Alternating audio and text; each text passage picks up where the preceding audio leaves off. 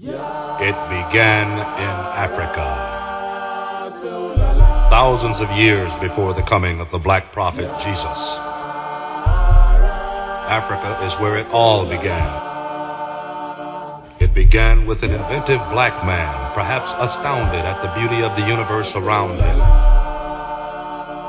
as his tribesmen worshipped the divine manifestations of that beauty in all things.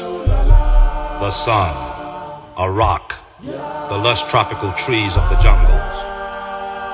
He began to beat on a log, high on all that beauty and what it meant to him.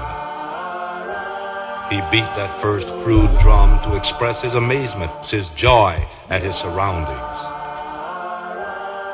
It was a very simple beat at first, and then, as my man's understanding of his environment grew, so did his expression of his emotions through mankind's first drum.